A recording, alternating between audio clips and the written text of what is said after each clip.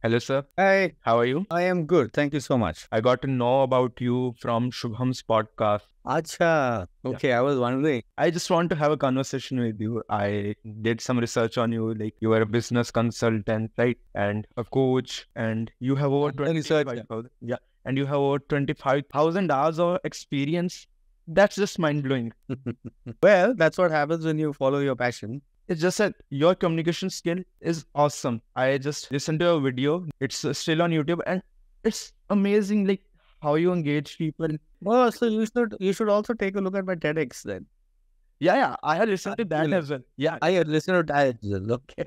definitely. By the way, whosoever is still watching, all the links are in description. You can listen to his TEDx talk. His YouTube channel is also in the description box. You can click on that. Good. Thank you for your kind words, yeah.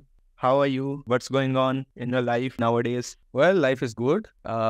I'm currently engaged in my research work at the amazing university in Pune, and soon to be picking up my doctorate degree. Wow. And I am currently researching in the area of the volatile, uncertain, complex, and ambiguous world, and how businesses can flourish in this fractured world, in this world of unpredictabilities, in this world where everything is volatile. Things can change the moment you get up in the morning. So I'm trying to make sense of this entire, I won't call it madness, but as researchers, we call it the phenomena. And the phenomena by definition is any remarkable event that could happen in your life. It could happen on the planet. It could happen outside the planet. So my quest is to study remarkable events now. So I study phenomena. Research consumes nearly 60 to 70% of my time now. And I apply this research in the area of business. So a lot of organizations do tend to take my research advisory. And as it is required that all researchers should work for the community benefit. So I keep publishing my research on LinkedIn, though I do publish my research in various journals also, but not many people have access to journals. So I am doing a lot of publications on LinkedIn. So that's what consumes my time now. Truly amazing, sir. And how do you research about this, like your topic? What are the factors that you keep in mind while researching on this stuff? One is whenever you're pursuing your formal research, your university clears a title for you. So the research is constrained as far as the title is concerned. But there are various methods that you can use. I mean, one requirement is massive amount of literature review. So there are various scholars all over the world who would have published a lot of research, authentic literature. So I do a lot of literature reviews. I have a massive library of my own. I keep reading books there, and I buy books. That I've realized in my life is that when you buy, you read. So that's what I do. Apart from that, there are a lot of primary research, which are my corporate projects. So a lot of people come to me with very, very complex problems. We also tend to call them wicked problems. So we get into those problems, and we create business models and frameworks to solve those models. Then when I do my executive coaching, also a lot of data comes from there. Then I have a back-end research team with me who are a set of people who work in my company.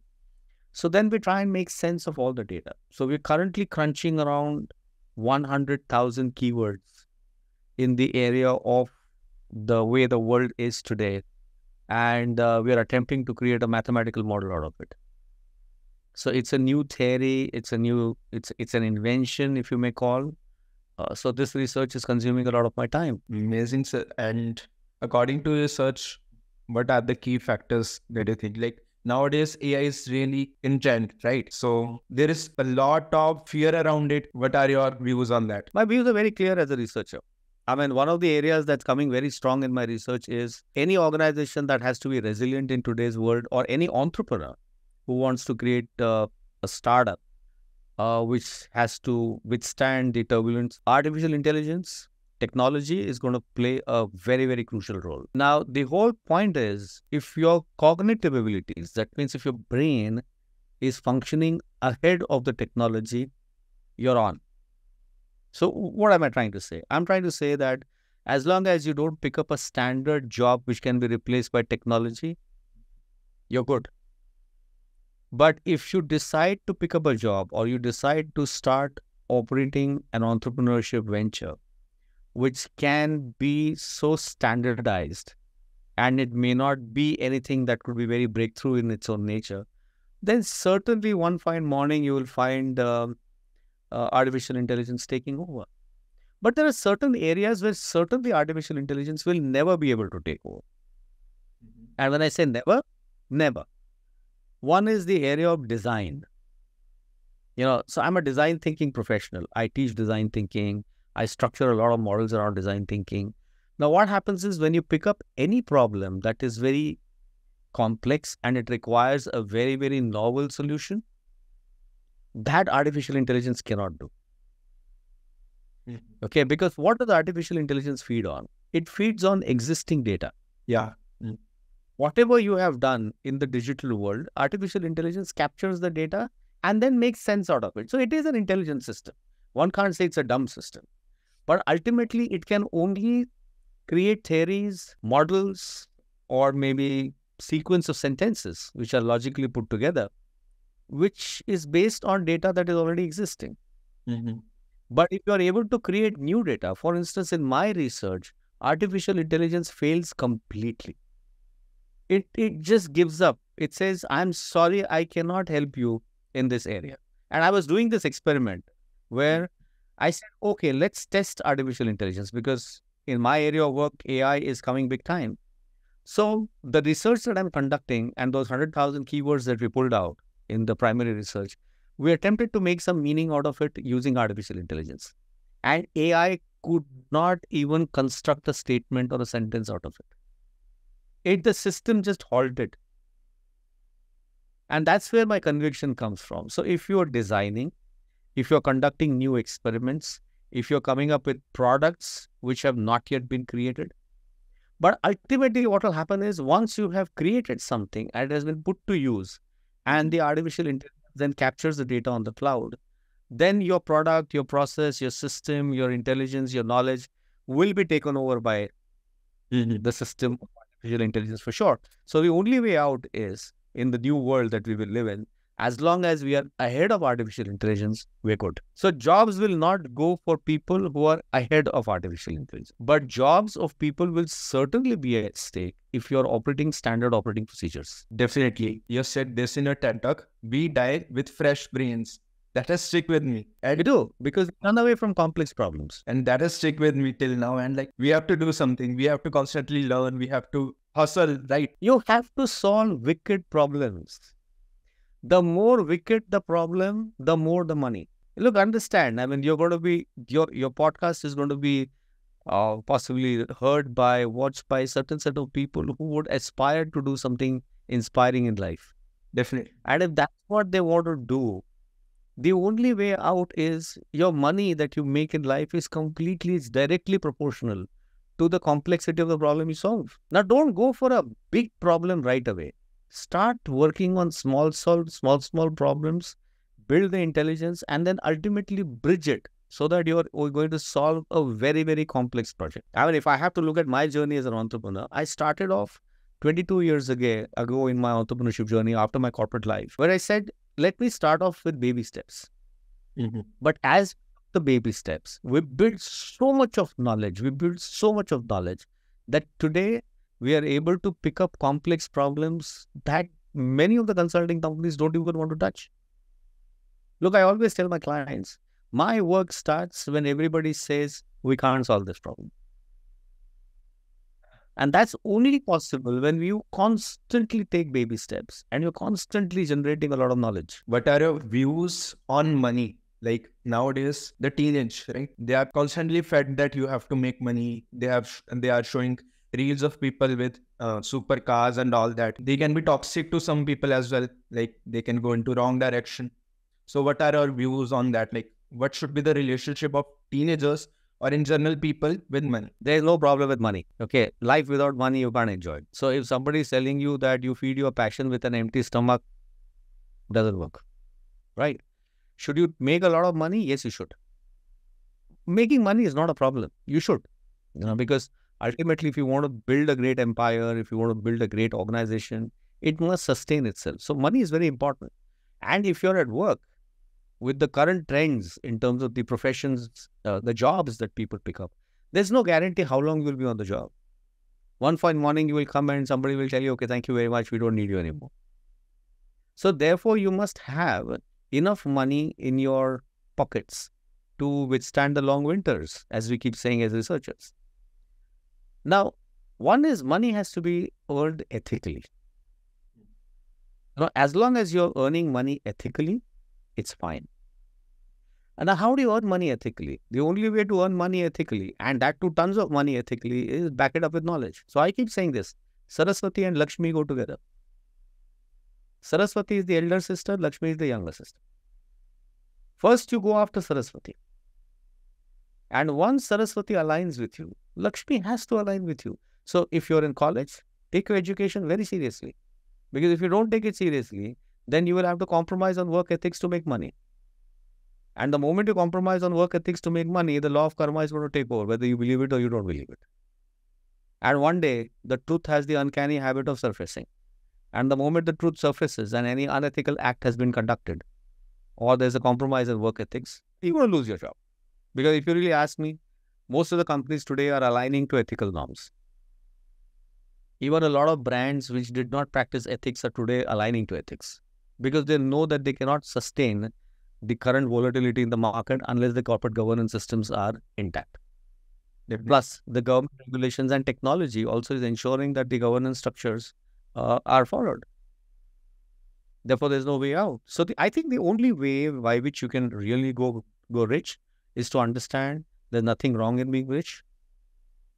But to become rich, knowledge and ethics have to go together. As long as you're doing that, there's no problem. You said that about Saraswati and Lakshmi thing in a TED talk as well. And if one finds a passion, first of all, how one should find a passion, because there are many streams and many things to choose from. And other than that, how when one has found the passion, how should he or she be consistent in it? Like he should be regularly hustling, gaining knowledge about that. Interesting. Let me share the story of passion. How do you discover your passion? A lot of times people say it's very difficult to discover your passion. And my answer to them always is, well, then you haven't spent time with yourself. You're possibly spending too much time with people around you. Now, how do you find your passion? Sit down in a quiet corner. You don't know for how many days you might have to repeat it. And you don't have to sit down in a quiet corner for hours together. You may just want to spend 5-7 minutes a day and ask yourself this question. What is it that I would do even if I am asked to get up in the middle of the night and I would do it for free? Which primarily means something that nourishes my soul, something that I'm very fond of, and I could even do it for free. And I can do it for free for lifetime. I'm not suggesting you do it for free. But when you say this, that what is it that I do, that I would want to do, even if I'm woken up in the middle of the night, and it's something that is very joyful for me, you have come very close to your passion. You haven't discovered your passion as yet.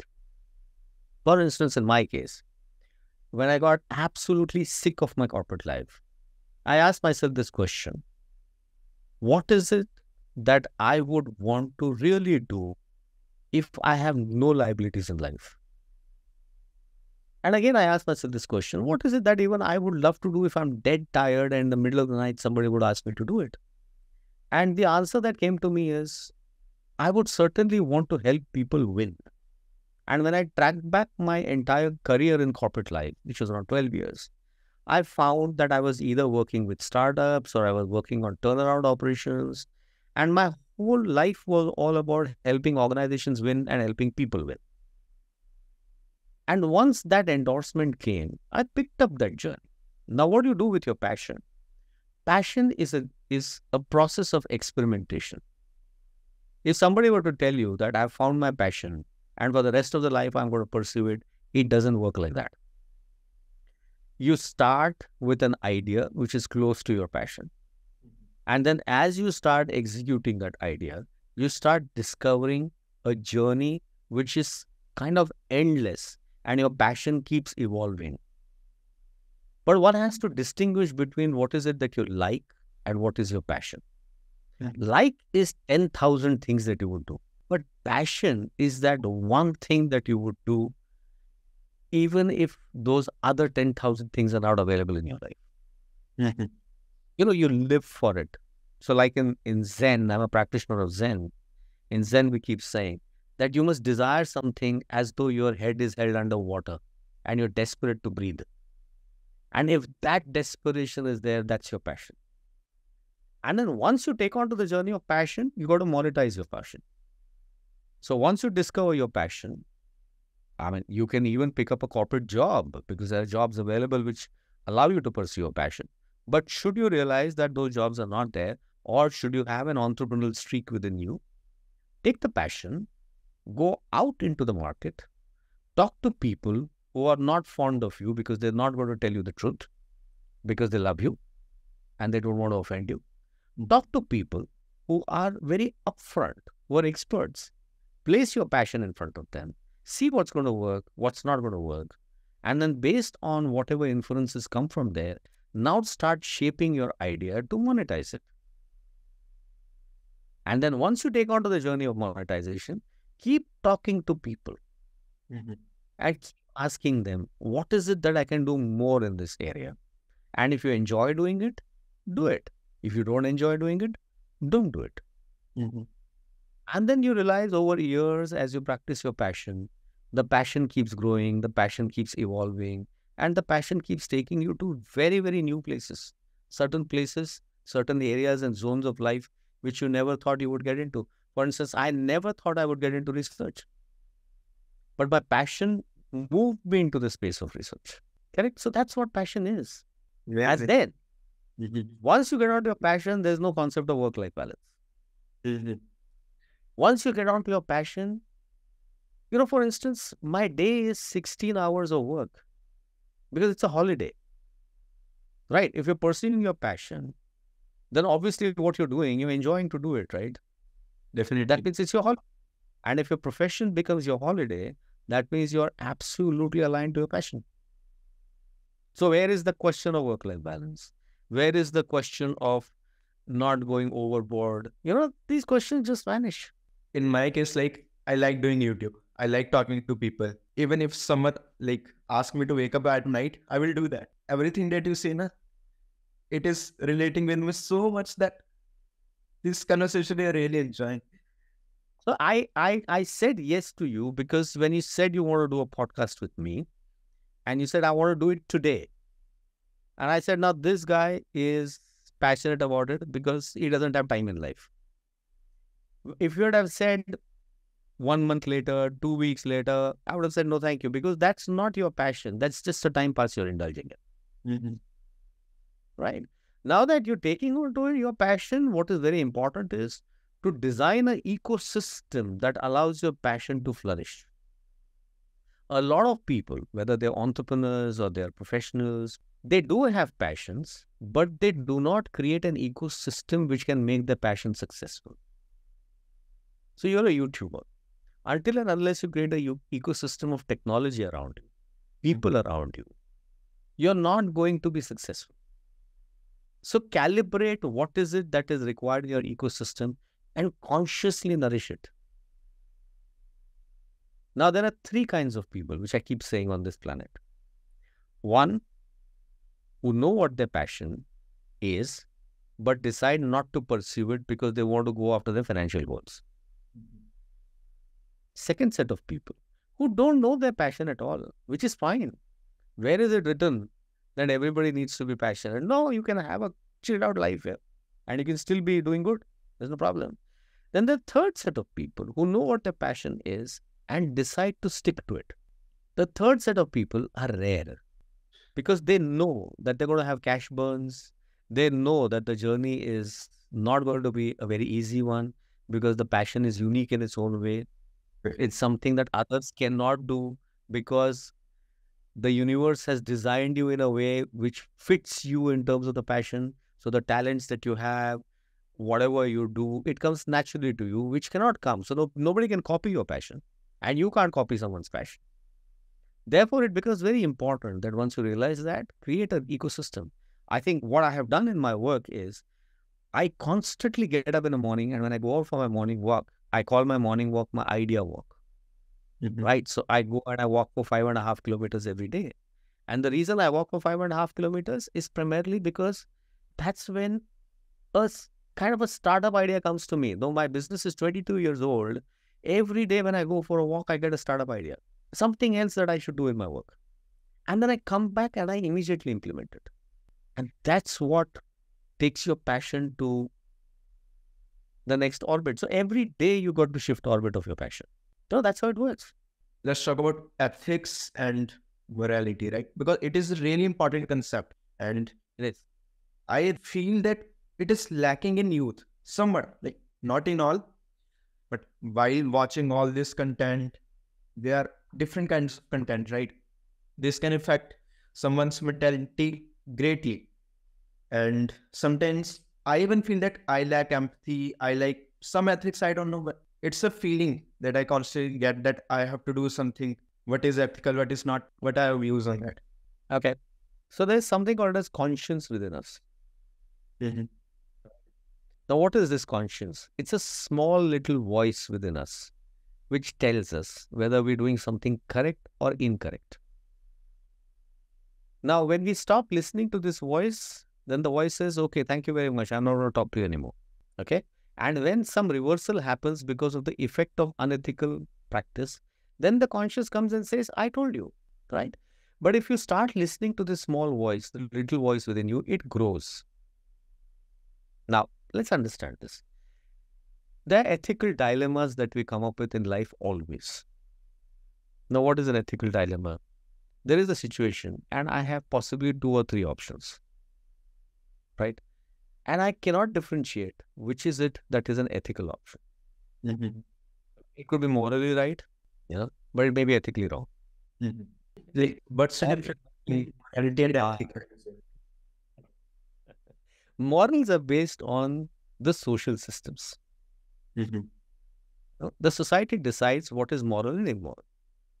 For instance, certain countries, to eat human flesh is completely moral.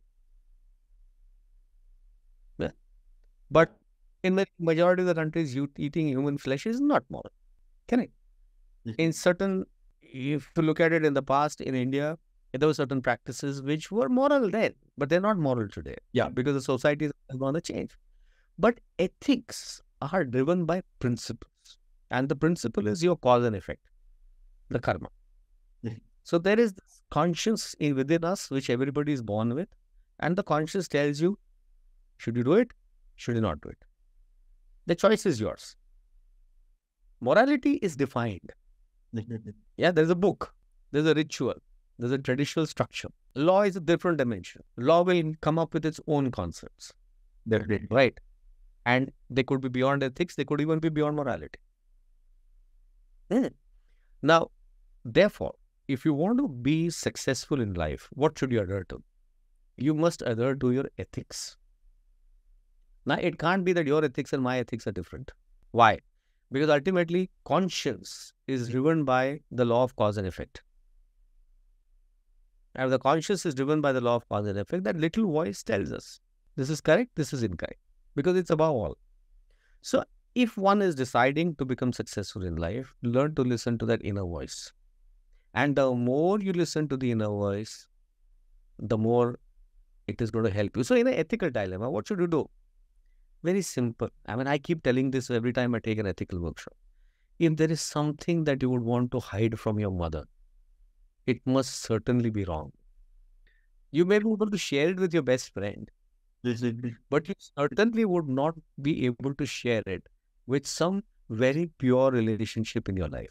Unless and until you even corrupted that relationship, then there's no argument, then there's no debate, because there is no help. But if you feel like hiding something, you're certainly doing something wrong. But if you're not saying something and you say, I will say it after a year, I will inform after the year, it's fair because you may not want to create turbulence in the mind of the other person. So you're doing something right. But for some reason, you're not sharing it, which is fine. But if you decide not to share it at all and you want to keep it as a dark secret, you're certainly doing something wrong in life. Do you read books? Oh, I read lots of books. Massive library of my own. I must have at least 400 odd books in my library of my own. And I'm very, very particular about my reading habits. I do a lot of online courses. If you see my LinkedIn profile, currently I'm operating at the 40th certification. So massive investments in books, a lot of time I spend in reading. I audit my day every day. What is it? Where is it that I have spent time which I could have used for something better? And I sincerely get up in the next day morning and resolve that I'm not going to use that habit again to waste that time. But sometimes habits are very wired and it becomes difficult. Again, I do the audit. There you go. You didn't go by what you said. The discipline was lacking. So as long as you're honest with yourself, you're able to break the habit. So if I have, let's say if I'm traveling, I'm on a flight or I'm in a train, I love to travel by trains, So because trains give me that extra time where I can actually be with my books. I can pick up a book, I can read it. So given a choice between a flight and a train, I would take a train. But certainly not a train which would be 24 hours or 18 hours, because then, it does become a little... But for instance, I live in Pune. So Pune, Bombay, I can definitely take my car and go. But I don't do that. And I drive a sports car.